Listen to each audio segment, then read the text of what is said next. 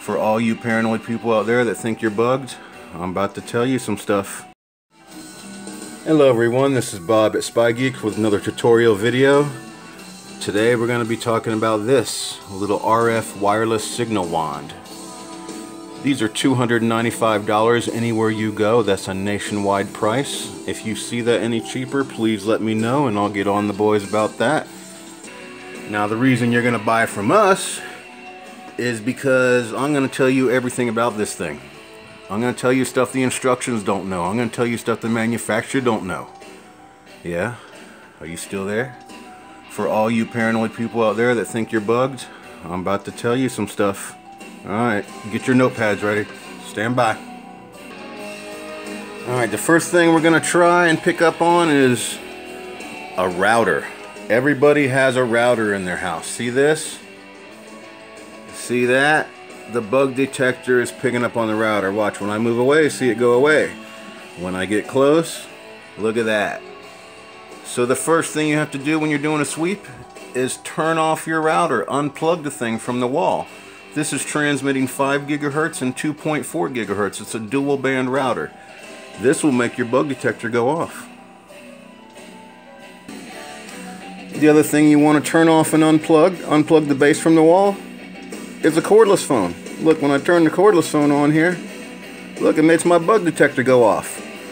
It doesn't mean I'm bugged, it just means it's a cordless phone. Alright, see, I move away, it goes away. I get close, there it is. So turn off all your cordless phones. Alright, this one should be obvious, guys, but turn off your cell phones too. This puts out radio frequency. Tracking devices and cell phones all transmit on a cell phone network. Turn those things completely off or put it in airplane mode. Alright, the way this thing works is you take it out of the box, you put one AA battery in here, screw on the top, and that's where the power button is. Just press that. A green light comes on, it makes a slight vibration, the orange lights flash, and if you turn it around, that's where your bar graph is. So a little about the modes here. Okay, if you press the mode button real hard, you see that orange light comes on, that puts it in vibration mode. So if you're picking up on any radio frequency, it'll vibrate. And the lights will also flash too. Alright, you press that button again, and then it goes to audio mode, and it makes a real faint little sound. I don't know if you can hear it there, but if you're getting close to your radio frequency, it'll make a little sound with the lights. But I suggest don't do any of that. When you turn it on, just use the lights. The reason being, if someone's bugging you and they hear something beeping coming towards their bug, they might turn it off. So just use the lights. Alright, another button here is this little desensitizing button. It says ATT.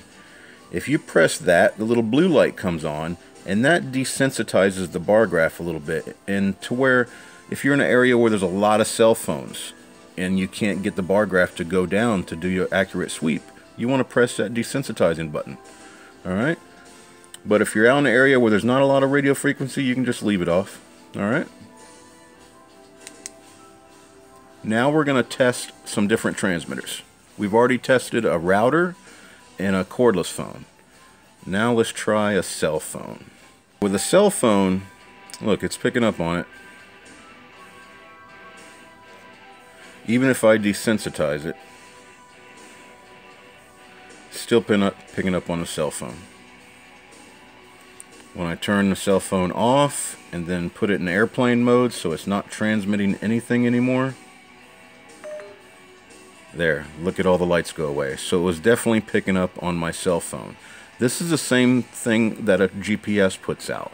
A GPS is just like a cell phone. It's transmitting to the cell phone tower, then to the satellite to get your coordinates. You have to be moving, of course.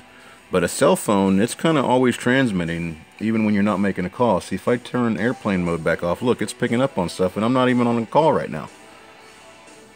So, yeah. It'll pick up on cell phones and tracking devices. Next, we'll test an FM transmitter. Alright, here we have an FM transmitter bug. This would transmit about 1/4 of a mile to an FM radio. You could sit down the street and listen to it on 88 megahertz. No, we don't sell these. This is just to test the equipment. And you see right when I connect the battery, the lights go on the bug detector right down here. So there you go. It's picking up an FM transmitting bug. 88 megahertz. You gotta be within a couple inches to pick up on it.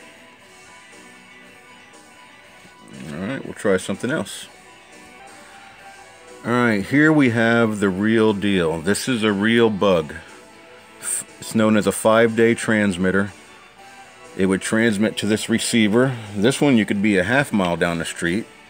For all you tech heads, look, that's a real KZ100 made from Microtech in Japan with a matching B transmitter. These are not for sale. Law enforcement only can have these. So we use these to test our equipment. And you see the bug detector is on, there's no lights, but right when I turn this little bug on, alright, there we go. See, the lights come on. Now I'll leave it here and just show you how far away you have to be to pick up.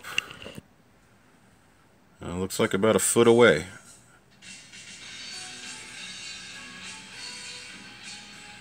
So this transmitter is on UHF. It transmits on 398.605. So we're getting across the bandwidth here, and this bug detector is picking up everything. It's definitely worth the money. We'll try something else. Alright, here we have a wireless camera that transmits on 900 megahertz. And if I bring the bug detector close to it, look at that. It definitely picks up on a wireless camera too. That's awesome. I think my power's cutting out. Oh yeah. Yeah, it's definitely picking up on this.